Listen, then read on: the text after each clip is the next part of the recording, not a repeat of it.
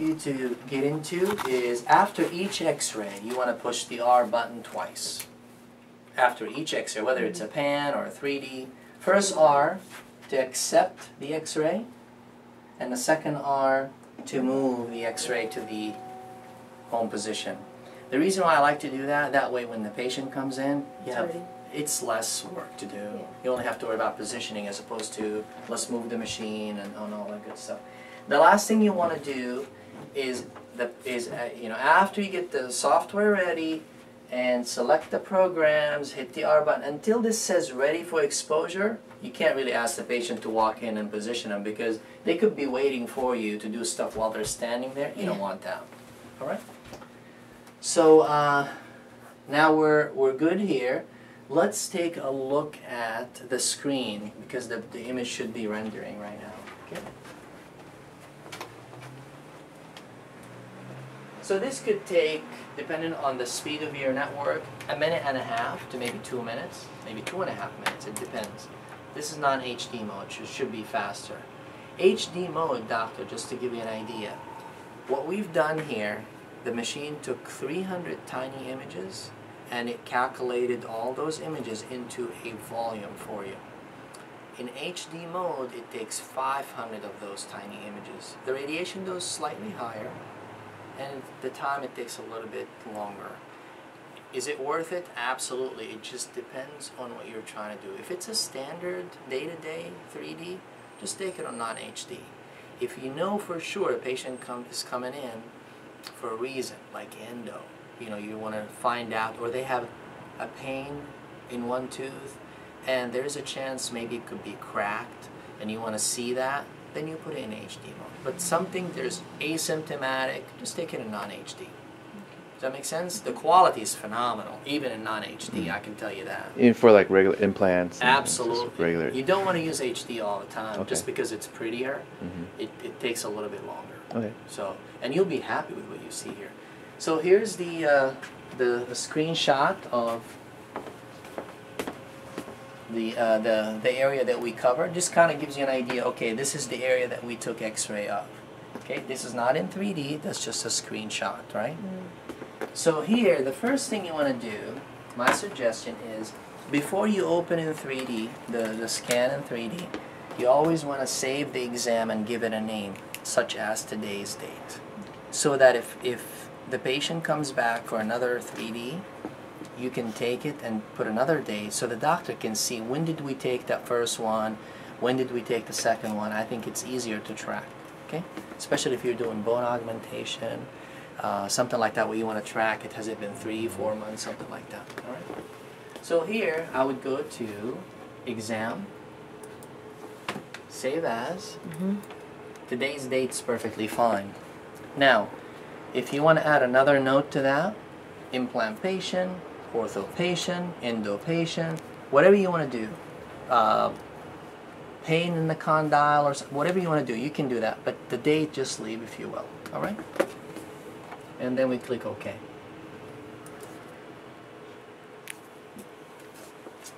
Now, as far as I'm concerned, you're done. You took the x-ray, you're good to go. Now, if the doctor wants you to burn that scan onto a CD for a patient to take home, or to send it to a specialist for some reason, or to another office who send you the patient for the scan, then you do the following. You open that in 3D. And the 3D software is called Galaxis. You see that? You open it. Now here's your patient, right? And notice, when you opened in 3D, 2D is still open, meaning the patient's information and the screenshot. We just opened a module within the software. It's called Galaxis. That's the 3D software, all right? And it's open right here. You see, you're always going to have both. This is Galaxis, this is SIDEXIS, both open, okay? See that, doctor? How coverage is pretty nice, even in the anterior. Wow. Now, the only thing you have to do, I'm jealous. Look at this. I'm jealous. This is nice. I mean, you don't have a whole lot going on. You know, normally I look at crowns all over the place and stuff. This is great. So I think in this case, if you want to burn it on a CD, if you have a CD burner on this computer, it's 2 clicks. One here. You see that? Looks like a CD.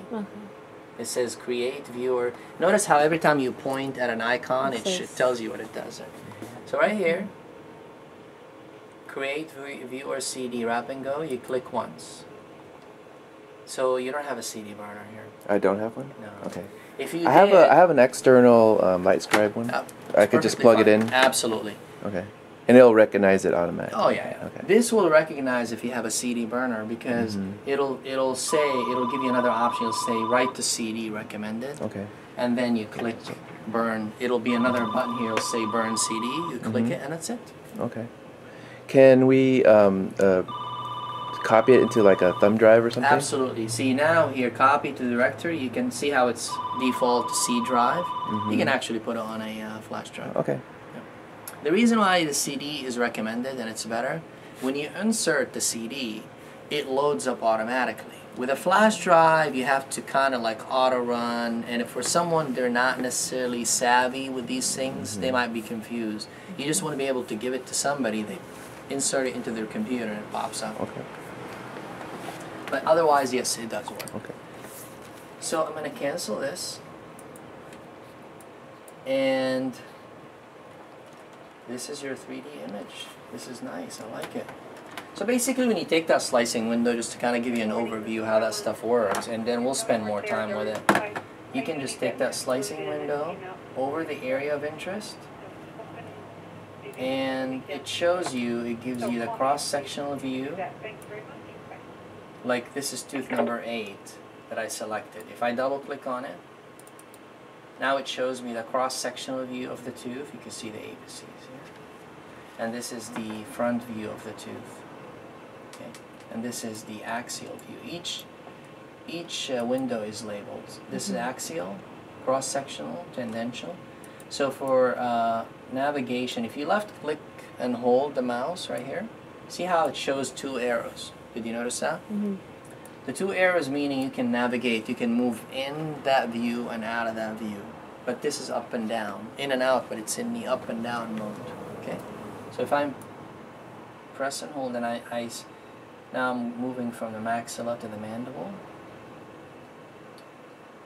And if you move slowly, you can see the canals. You got 5.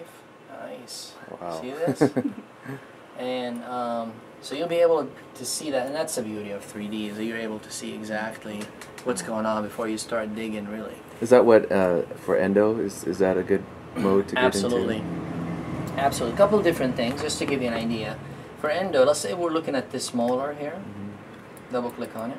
So this shows you the number of canals. But if you look at the shape of the canals, then you can look at the cross-sectional view.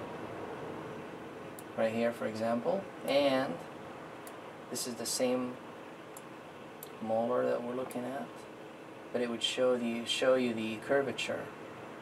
So you can see if the canals, you know, your mesial or distal or buccal canal, it has a curve. You can't see it from the up and down, but you'll be able to see it in these views. So you would have to use all of these pretty much. But as far as finding like MB2, MB3 or MB5, you can see it there. Okay. This is just like a wow factor. So this is where the patient acceptance, case acceptance comes in play with something like this. We can explain to them, you're going to get to a point where you'll be able to explain to them precisely what you're doing and show them in 3-dimensional. Each window here has a little button here that allows you to fill up the screen with one view.